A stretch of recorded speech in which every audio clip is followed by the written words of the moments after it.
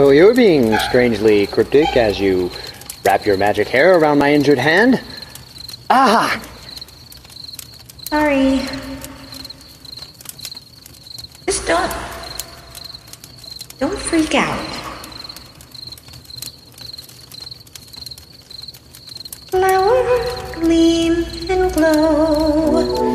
Let your power shine. Make the clock reverse. Bring back what once was mine. Heal what has been hurt.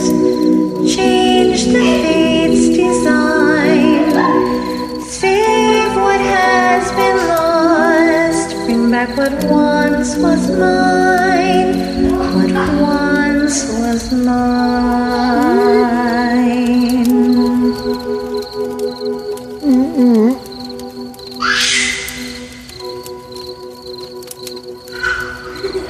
Please don't freak out. Please. I'm not freaking out. Are you freaking out? I'm just very interested in your hair and magical qualities that it possesses. How long has it been doing that exactly? Forever, I guess. Mother says when I was a baby, people tried to cut it. They wanted to take it for themselves. But once it's cut, it turns brown and loses its power. A gift like that has to be protected. And that's why Mother never let me... That's why I never left You never left that tower. And you're still gonna go back? No. Yes. It's complicated. So, Eugene Fitzherbert, huh?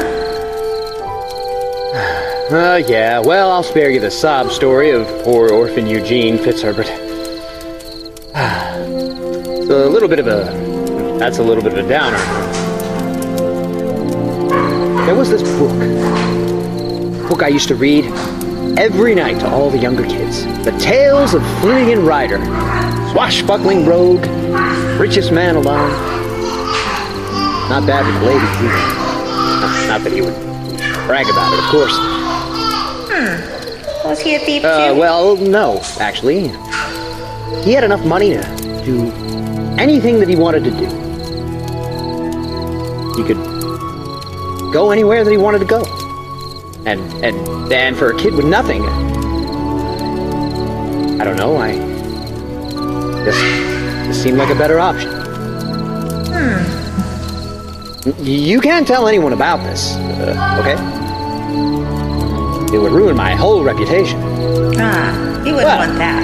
Fake reputation is all a man has. Huh? Well.